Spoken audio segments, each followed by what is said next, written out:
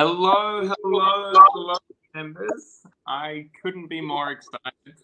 I am here with a few legends who created a whiskey. I'm sure you can see from the title how much we love this whiskey. I am with Sarah Burgess, the head of whiskey making at the Lakes Distillery, and I am here with Kirsty Taylor, one of the directors from the Lakes Distillery, and both of these people are fundamental to getting this incredible whiskey in our hands. And it has been a heck of a journey. Guys, how are you? We're great, thank you. Good evening. Good morning over here. Good evening to you guys over there. Pleasure to be here. Thanks for having us, Seamus. It's incredible to see you both. It's incredible to get a little sneak peek into the whiskey lab. It's nice to see a cleaner one than ours. We need to be organised in here, Seamus. I'm not at all surprised, especially some of the meticulous kind of approach to your whiskey making that we see from you, Sarah. But we have a really good opportunity tonight. I mean, I think for a lot of people, almost everyone watching along, this is going to be the first time they've had an expression from the Lakes Distillery, and I'm certain from most of the feedback we've seen, it won't be the last. So members, before we get into anything, I want you to fire off in the comments, throw the hard questions as always, but also I think we've all loved this whiskey, so don't be afraid to pepper us with a few ideas for maybe a future release as well. Would that be fair to say, guys? Oh, I love it. I love the real feedback and some thoughts and ideas for future releases. That's great. Oh, fantastic. Now that you have asked for it, you will receive it. I am very, very proud of our members. We love to tell you what we love, and we love to drink the whiskies that we love as well. But look, it's incredible to have you both here. But I think we're in this bit of a unique opportunity. And most of our members, they've read the packing letter, they've read the write-ups, they've enjoyed a month of seeing what the Lakes Distillery is. But to hear it from the two of you is going to be amazing. Kirsty, if you could, we'd love to kind of go through the history of the Lakes Distillery a little bit. Absolutely. So I guess if I go right back to the very beginning, we were founded by a gentleman called Paul Curry, who you may have come across before. Paul grew up in the Scotch whisky industry. His dad was MD of Chivas for 25 years or something. And when Paul's dad retired from Chivas, Paul and his father and his brother Andrew set up Arran Distillery, who you probably all know. And then they sold that out in the early 2000s. And his dad truly then at that stage wanted to retire, and Paul wanted to do one more distillery. And despite growing up in the Scotch whisky industry, Paul is as stereotypically English as they come. He is the archetypal English country gentleman. So he wanted to do this last distillery or this next distillery in England. And it was actually his dad, Harold Curry, who sort of advised him, I guess, that, you know, if he was going to do a distillery in England, that the Lake District National Park was actually a perfect location to be creating, you know, his legacy distillery, I guess. And I guess what's the reason why? Well, there's a clue in the name, the Lakes. We're up in the northwest of England, as you can see there. Apologies, you'd be amazed how many people don't know where we are on this little island. But we're up in the northwest. We're literally about 40 miles south of the Scottish border. We're in the Lake District National Park, which is the UK's largest national park. We get about 19 million visitors a year. So Harold Curry, Paul's father, was like, look, 19 million visitors a year is very helpful when you're trying to build a new brand. So from the very get-go, the distillery was built with, you know, a visitor experience in mind. And this was before the days of, you know, great whiskey tourism that we're seeing today. A clue in the name, the lake. We have a plentiful supply of water here. And then also we've got a similar climate to sort of Islay on the west coast of Scotland. It's called an oceanic climate. So great conditions for maturing whiskey and well proven. So that's why Paul set up in the Lake District. Our distillery is an old Victorian dairy farm. It was built in the 1860s. It's an absolutely beautiful building. Here's some pictures of prior to the renovation. So it was built in the 1860s. It was derelict for about 30 years. It was abandoned in the 1980s. And then Paul discovered the building in an auction in about 2010. 2011, he established the business, he bought the premises, and then went through a very, very thorough. That's interesting. Oh, sorry, guys, our fire alarm just went off. But we don't normally have a test at this time of day, but it's disappeared. So we'll just hang on in there. So, yeah, a 3-year renovation process was required. Because we're in the national park, because it's a UNESCO World Heritage Site, the planning department locally literally enforced us to take every stone down brick by brick. They were all labelled, and then to make sure it was compliant with modern manufacturing practices and everything else, it was put back together brick by brick. So what we have now is our brand home that we're incredibly proud of. It's a beautiful building. It is small, but we like to say perfectly formed. That's what I think is special, because lots of people build a distillery, but we found a home and we fitted a distillery which makes it really special. Yeah. On the images there, that beautiful quatrefoil, and that quatrefoil is seen all the way around the distillery, and that's what's echoed on the bottom of our bottle. So this quatrefoil logo is absolutely everywhere and part of our very foundation. Yeah, and so there's 20, as Sarah says, there's 26 of these quatrefoils around the distillery. It's an old, you may already know this, but it's an old Celtic symbol that represents faith, hope, luck and love. It's like a 4-leaf clover. It's used a lot in architecture. It's used in various different religions as a symbol as well. And we just thought, you know, number one, it's truly authentic to our brand home. And secondly, in terms of what it stands for, in terms of faith, hope, luck and love, you know, a great sort of emblem for and logo for our brand going forward into the future. So that's the history behind where that came from. And those quatrefoils that are embedded in the stonework around the distillery were literally things like ventilation windows for the old cow sheds. Some of them were decorative, but a lot of them were very functional in part, as part of that kind of Victorian farm when it was built back in the 1860s. So that's us. We have a second founder who joined Paul in about 2012, a guy called Nigel Mills. Nigel is very much the kind of, dare I say, accountant behind the scenes. And then we started distilling in December 2015. So we're actually coming up to our 10-year anniversary of distilling this year, which we're all very much excited about. And with that will come 2014, sorry. Yeah. Oh, 2014. It was the 15th of December. That's where the confusion comes. Yeah, 2014. We are now in 2024. Thank you. 10 years distilling this year. So we're excited about that, and we'll be celebrating that.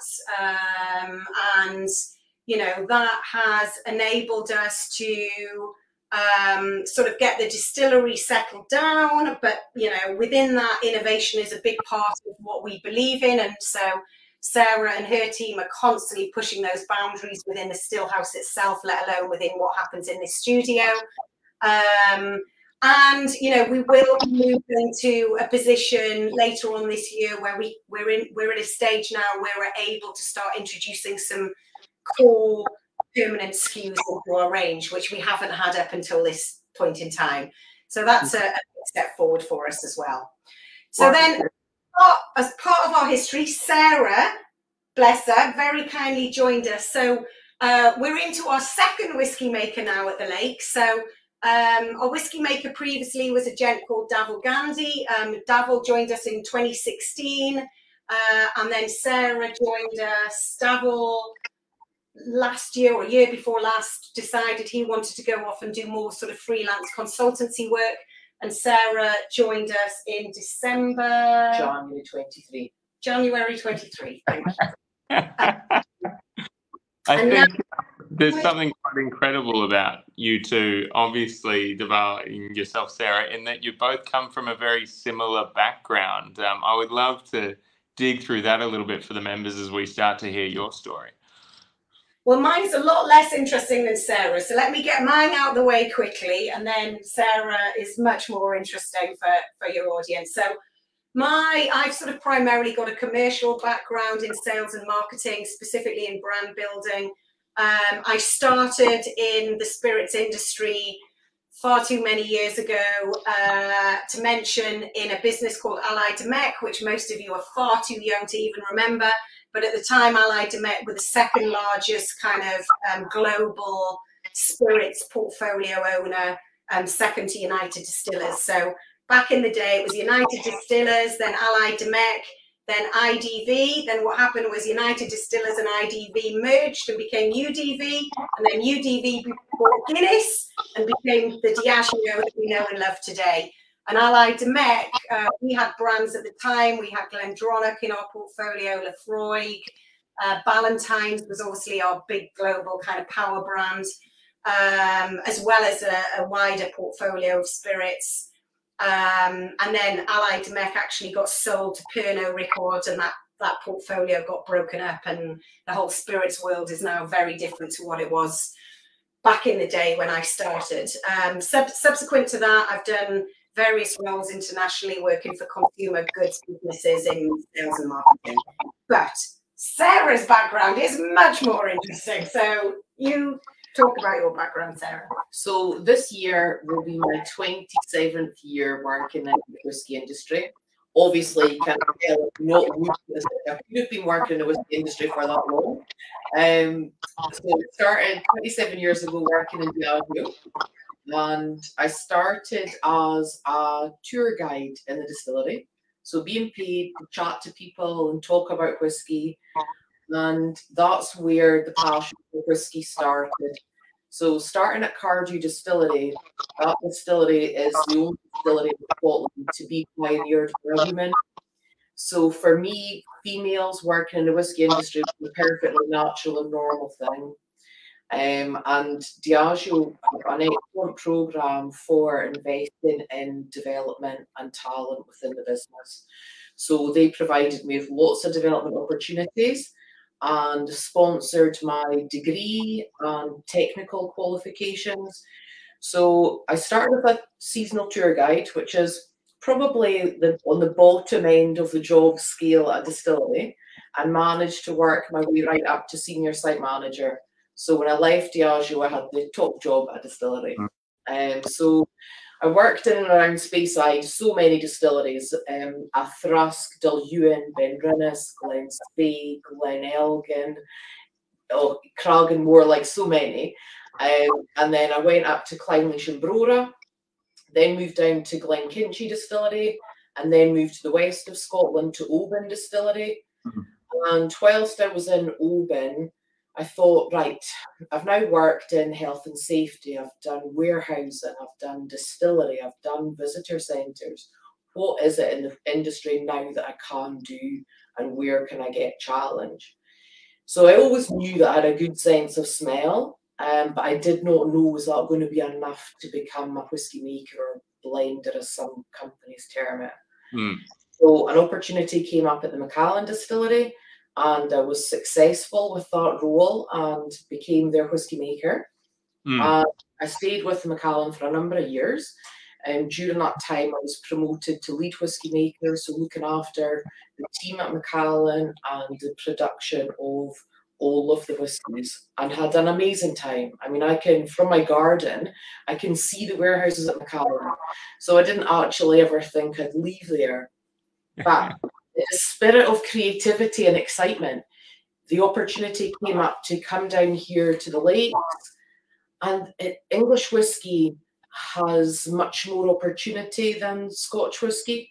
And I can't, as a proud Scottish person, I'm actually saying this, but there's fun and exploration. You know, there are more opportunities for experimentation inside the distillery, and more specifically, opportunities for the use of exotic wood types in maturation.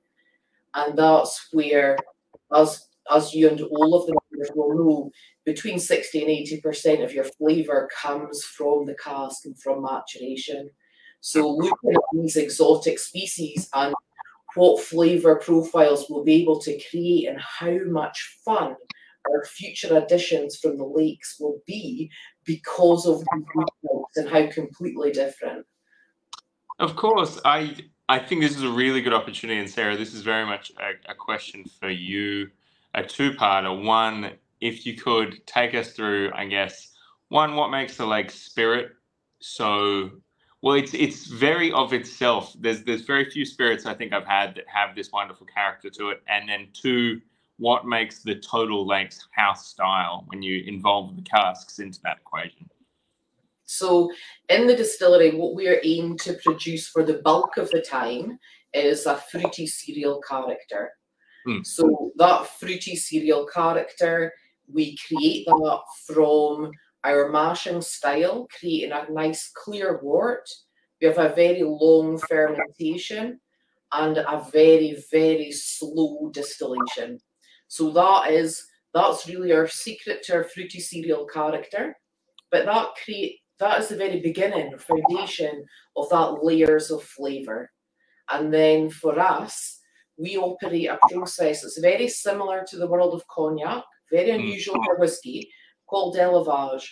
So, you know, working through the studio, we'll work through samples and listen to what that particular cask has got to say, and then make a choice on which direction we want that to be pushed and which cask type it moves into. And because we've got the opportunity for the exotic wood types, we've also got the calls of French, American, European oak, some of the New World oak that are coming through, the Colombian oaks, Hungarian oaks, the golden oak of Mizunara, but it's just so difficult to find. And then obviously all of the seasoning possibilities, that variation in toasting temperatures, allowing all of the cellulose, vanillins, tannins, all to be at the correct point for that ideal conversation and the creation of more flavour. So I think in terms of the lake's real house style, it's about that layers of flavour and that mouth coating. There's almost an opulence to our whiskey. Absolutely. I think, and I'm going to ask you a question that's very unabashedly coming from me. I haven't seen this one come through from the members yet, but I have to ask it. Even though in a lot of ways, sherry is a quintessential part of your whiskey's DNA in a lot of ways, you were mentioning a lot there about kind of wood treatments and virgin oaks and new oak species. Are you seeing the industry and are you seeing whiskey in general being improved by going in that direction? Are you getting new flavors? So for me, new flavors and creativity is an improvement, regardless of the results, because it's about the exploration and experimentation. So I see that as a massive positive. You know, for the lakes, you know, our house style is based around sherry, and we won't deviate from that. In, like Kirsty was talking about, in the introduction of our permanent products, they will be very much of the house style. But the additions, which, you know, Voyage that's come over to you guys is a Whiskymaker's addition. The additions they're like the playground for me as Whiskymaker. That's where we can take distillery experimentation, different cask type experimentation, and create something really quite unusual and different from the core house style. And, you know, as a maker, having that opportunity to do something new and fresh all the time, that's really what keeps me interested. Well, I've got a question here from Peter Ryan, and it's while we're still on the distillery side of the equation, and it's to the terroir and the location. Is there anything special about the water that sets the lakes apart from other distilleries? So lots of people always ask about the water, and it's a really obvious question, and I understand why people ask it, because as a whiskey distillery, you've only got 3 ingredients: water, malted barley, and yeast. But actually, how important is that water? Clean and potable is what you're really looking for. But is there a flavour influence to it? With the amount of heat that is added through the mashing process, and then ultimately in the distillation, that boiling of your base water, there's very little influence of water in your final product. So very little as in like 0. I'm thrilled to get some succinctity on that, because I'm sure I've been in as many whiskey tastings as I'm sure you have, where there'll be quite a diatribe about hard water and soft water, and our water runs through peat bogs and things like that. I'm very happy. Like the type of water you've got for your distillery will cause you an issue. Like if you've got too hard water, you're spending a lot more money on chemicals and cleaning. The water and the importance of water with whiskey is, for me, when you want to add water to your whiskey, you want that to be the purest water. So when you're putting your whiskey down, if you live in an area where the water from the tap is heavily chlorinated, and you've spent the money that you've spent buying a great whiskey like this, buy yourself a bottle of mineral water, please. That's also tested on this side of the world. We recommend it from our Whisky Lab as well as part of our testing process and all the drafts. So I couldn't agree more. Don't want to get fluoride in the water if you're used to Australian taps. But I have to ask one last question before we really get into the whiskey, and it's more from your blending philosophy, obviously influenced by years of incredible Diageo blending distilleries, and especially Macallan, where you were helming Macallan at a time where there was a little more cask experimentation. Has that kind of production approach and the philosophy influenced what you've brought to Lakes and kind of succeeded on from Duval's also Macallan influence there as well? I think for anyone, regardless of the steps that you take in your career, you don't forget what you already know. You don't come into a new place and say, okay, let's just ditch all of that and start with a blank canvas. So whether you want it or not, that experience is there. And I think part of that experience helps you to grow and understand how specific cask types will work together. And, you know, part of the biggest joy that I've got right now, we have a whiskey analyst here at the distillery called Grace Gorton, and I'm currently training Grace to become a whiskey maker for the Lakes. So that will be something to look out for in the future, Grace's first whiskey release. Oh, incredible. Incredible. That's very exciting. I'm sure there'll be an edition with Grace's name on it. Absolutely. But speaking of editions, we are here to talk about this incredible whiskey, and I would love it if you could walk the members through what your philosophy was a little bit on putting this terrific bottle together. Because I have to just say before you jump in that this was one of those samples, and I told you at the time, but I'm happy to tell all the members that the first sample that came across the desk, it was already a tick, tick, tick from the entire panel. And then it was more just down to detail, and it's almost rare to get it perfect on a first run. So anything that ever leaves the studio, in my mind, what we've done is we've had that constant strive for perfection. So I thought when we were having our first call that it was just purely for me to run through tasting notes. I did not appreciate it had the potential to be a feedback session. So I was glad that it was just all ticks, because I'm not sure quite how that would have gone. I got to admire the confidence there, and I'm not mad at it perfectly. But I would love if you could take the chance to walk the members through how did you put this whiskey together? So when I understood the brief that we were going to create something for an amazing whiskey club on the other side of the world, I thought, right, what does Australia stand for? What does it mean? What's my interpretation? And that's the reason why I look to so many different cask types, because for me, it felt like so many different nationalities have all moved to Australia, made that their home. It's like a melting pot of culture. And that's why I wanted to include American and European oak, have PX, Calvados, Oloroso, and the red wine was really a nod to the winemaking industry in Australia. So when you take so many different cask influences, it's really easy for one of those influences to shout louder than the others. But I think actually what we have got here is a bit more like an orchestra. Each one of them gets to play their tune, and I think it works really well together.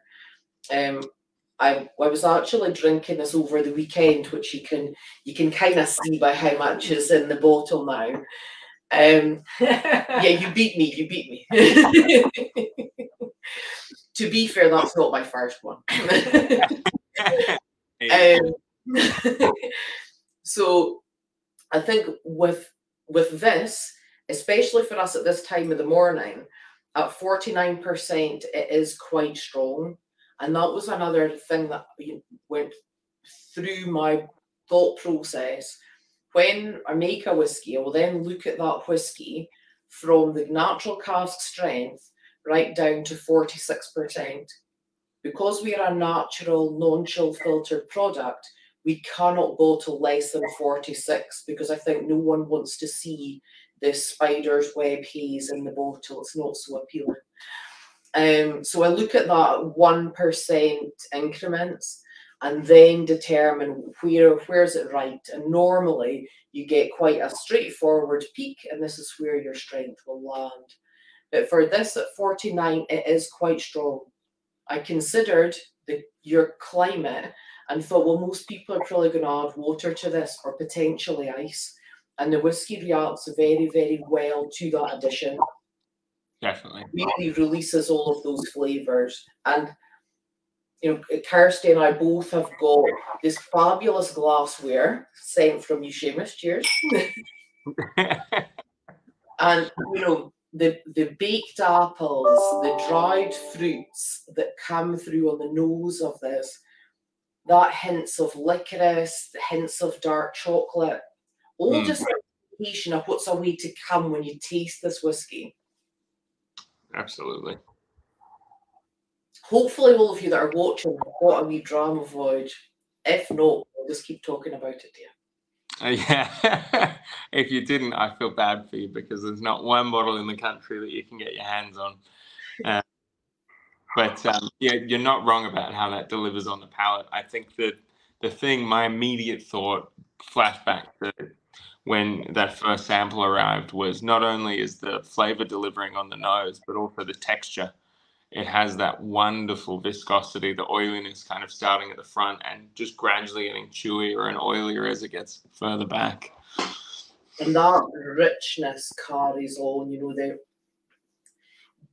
the dried fruits, the fresh fruits, the baked figs, all of that just kind of dancing around in the mouth, the orange oil, that sort of treacly licorice, the sweetness, it rolls from one flavour into the next. And I think that was where, talking about it being an orchestra, that's just the tune of it, the dance of it almost going over the tongue.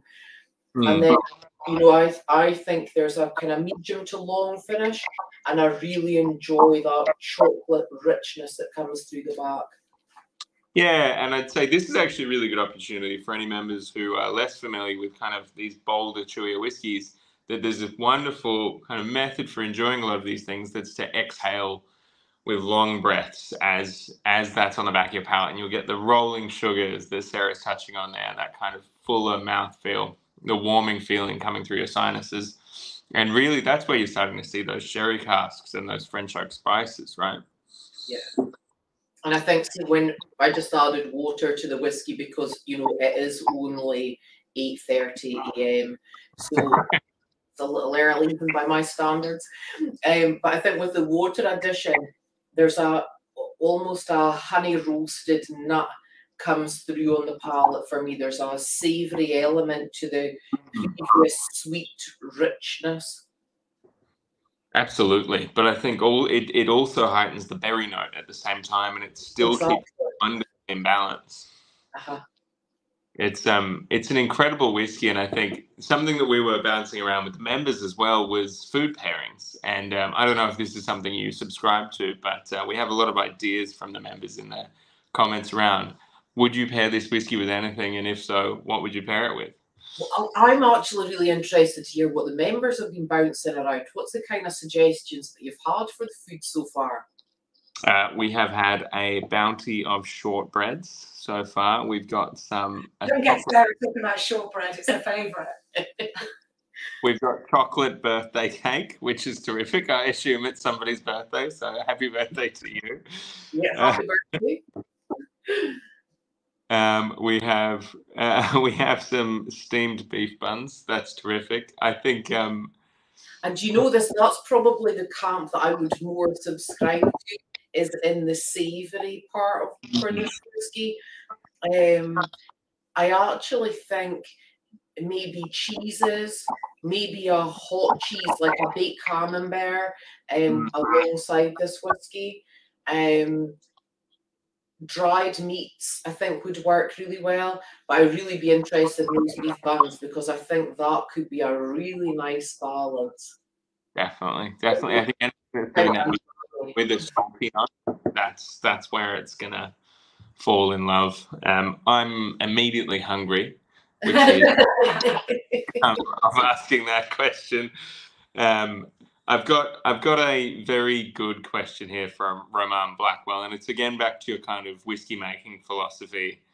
First of all, he says it's a delicious dram, which I hope is not unexpected feedback. I'd say that's been the chorus thus far. But do you have a flavor profile in mind when you're putting together the whiskey, or do you kind of let it lead you as it's evolving?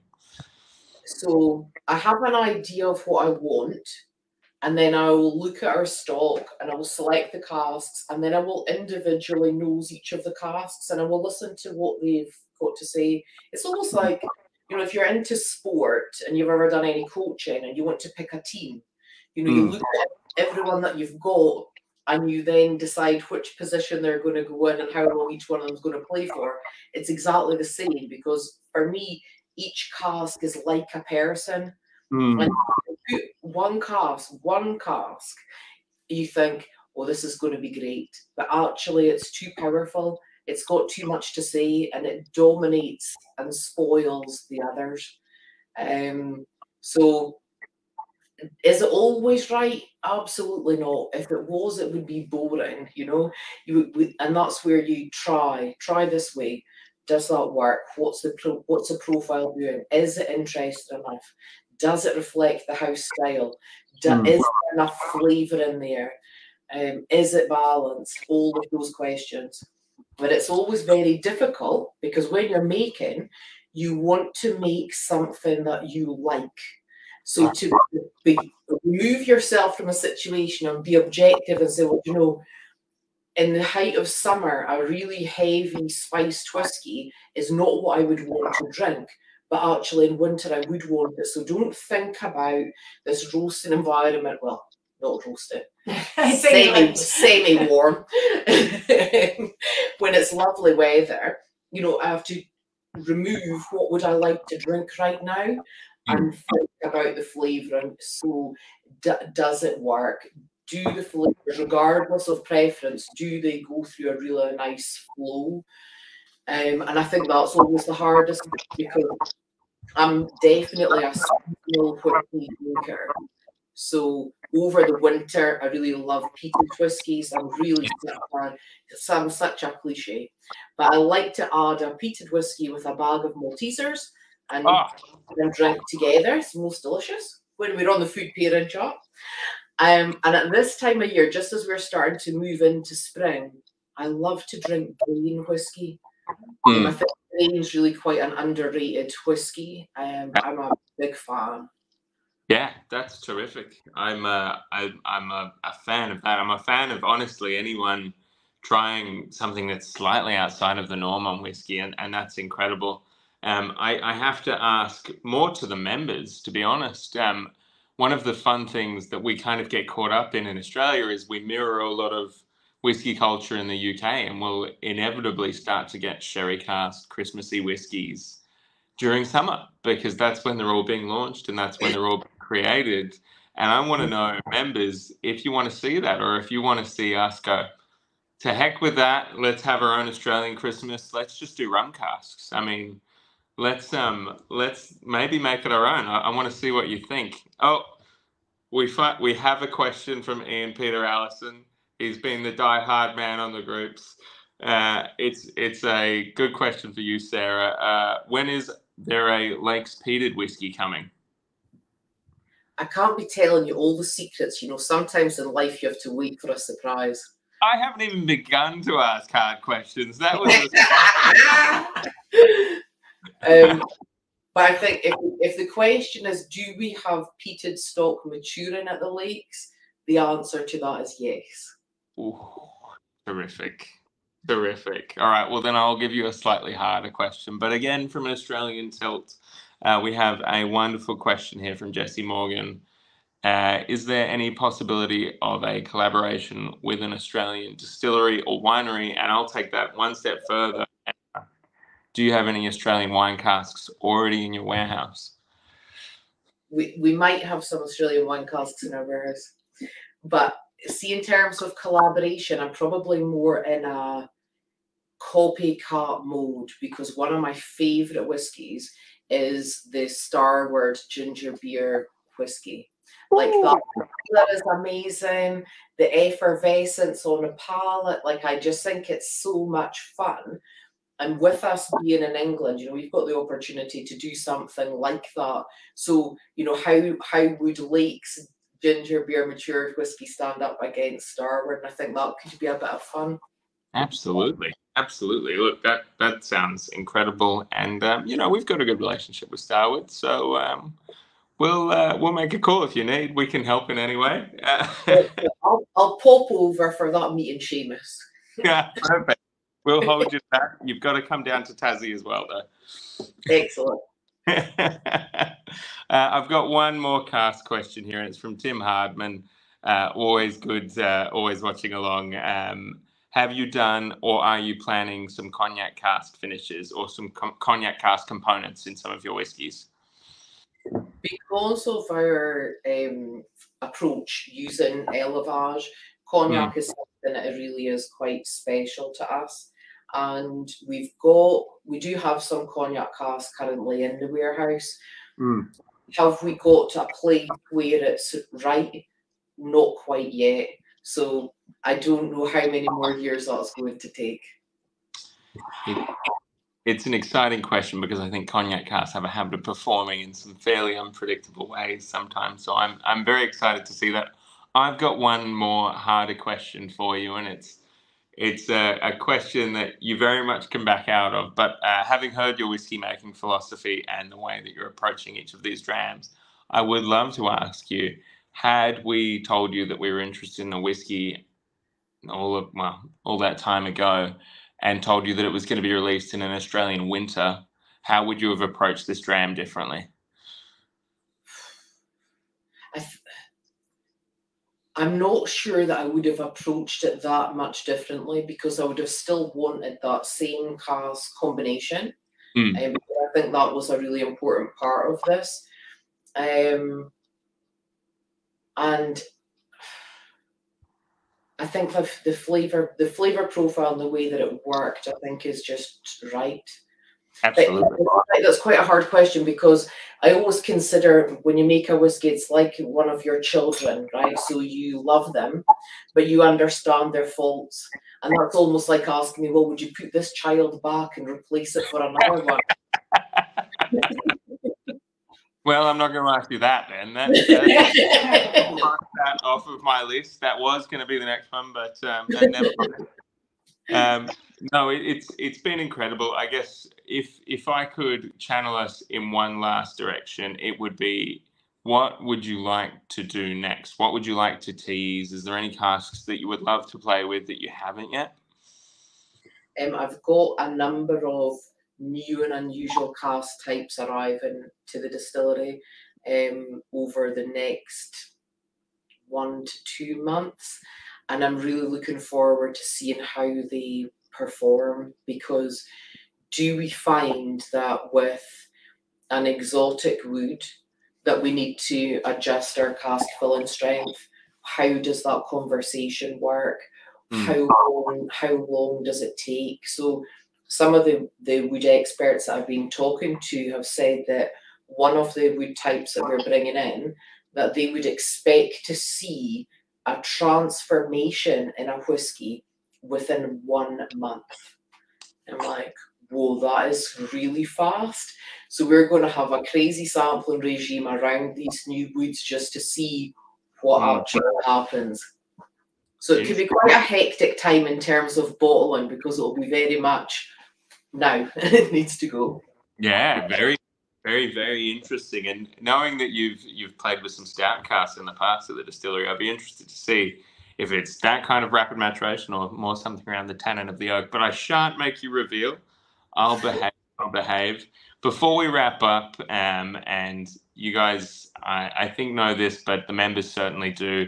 While there are no bottles left in the country of the Lakes Voyage, there is a few bottles left at the distillery in the UK, and what we will be doing is bringing them over on the next ship that we can. So before we wrap anything up, I would encourage anyone who fell in love with this whiskey and then thought, really should have gotten a second bottle, really should have gotten a third bottle, that you should reach out to the team tonight, tomorrow, and make sure that you put yourself on the wait list. There's not an enormous amount, but for anyone who is interested, they will be on a ship and they will be arriving later this year.